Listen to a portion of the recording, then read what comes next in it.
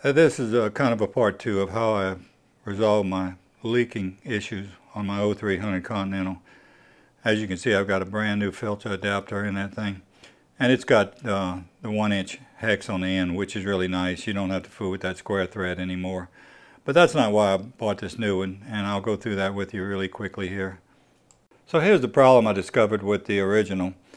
When you run it in to the filter adapter without gaskets, it doesn't mate up, and so it's actually giving you a false torque when you torque it up with the gasket in it. You think, well, I'm getting 65 foot-pounds, but you're really bumping up against the threads.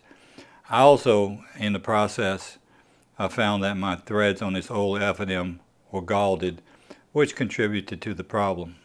And here's another shot of it here. It's just not enough to compress that gasket enough. Even the new ST07, which is the new version, revision 3. So we took drastic measures on it after talking to Tempest. They loaned me this tap. And what the deal is we tapped it out, I tapped it out, and ran it back in, and I was still having problems with not being able to bump up against that case there, the accessory case. So I ordered a new filter adapter that you saw I was playing with earlier. There's a picture of the threads. You can see the threads where I didn't cut an entire circumference of threads. I just had to cut that kind of those bumps off. There's another one like that you can't see, but there's actually two areas that the threads were cut. The rest of it had enough clearance.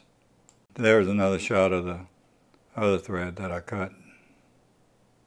But even after I cut the thread, I was still not getting completely flush.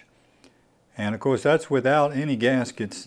The AN gasket that goes on the end, or the new fiber, not fiber, but the new Teflon with stainless steel reinforced gasket.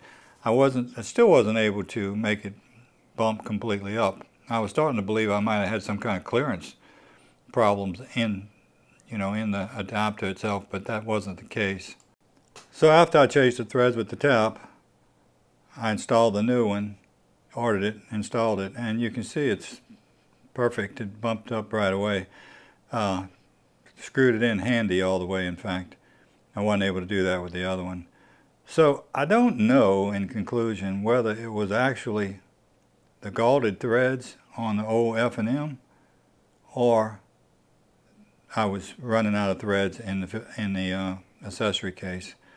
But one of the two fixed the problem. So I'm happy now. It's tight as hell. I'm not worried about that filter leaking anymore. That's worked really well. And then finally, you can see where I installed the filter adapter, the new one with the gaskets. Everything checked out perfectly. It's tight as can be. I'm not worried about that thing moving around. I tried to move it around. It is some kind of tight. So and then I lock wired it both ways just to be safe. Lock wired everything up. And you can see there where I'm torquing it up to 65 foot-pounds. Worked out great. You might look for these sort of things if you have an issue with it, or you're thinking about buying one. These are some things you might want to check first. Is run it in without the gaskets and make sure that it will go all the way. That would be the main recommendation. Thanks a lot for watching, and until next time, adios.